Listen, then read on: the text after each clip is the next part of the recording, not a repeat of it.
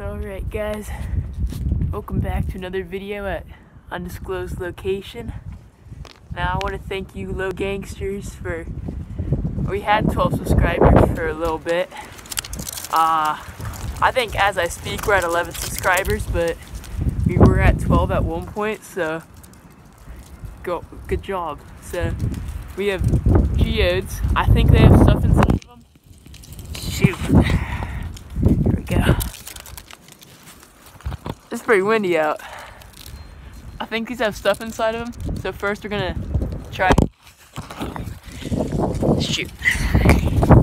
First we're gonna try a fidget spinner against the geodes, and then we'll upgrade to a baseball bat. If that doesn't work, and then if all else fails, we'll go to my hatchet. There's all of our weapons right there.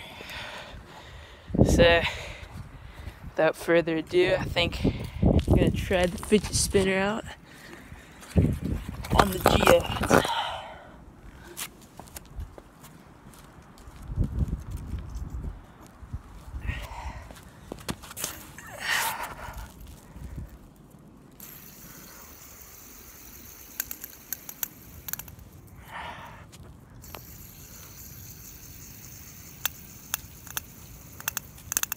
Yeah, so as you would expect, it's not gonna work. So I'm gonna switch out the fidget spinner for a baseball bat.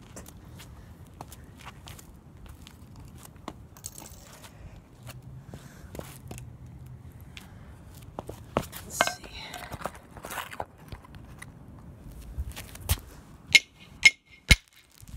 Ooh, very nice. See? There we go. There was like crystal structure inside of there that whole time. Yeah. Look at that. Wow.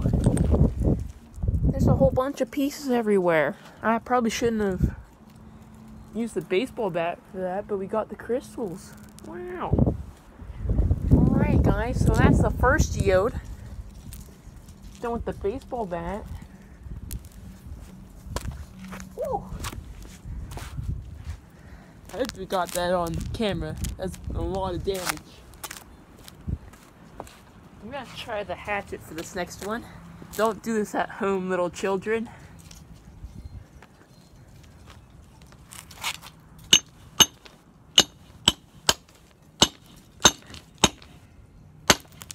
Oh, we got a good one. We got a good one. Gotta hit it again.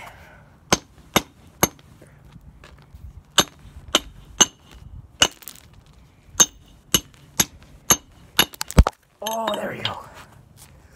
There it is. More geode. See that? That's a big chunk right there.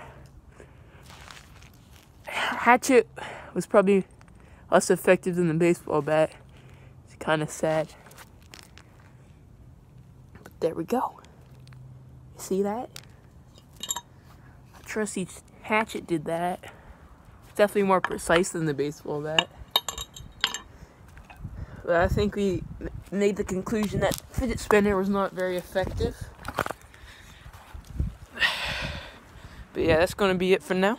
Thank you for 12 subscribers, guys. Hopefully we can get back to 12. That would be nice. Whoever left, I don't appreciate it, but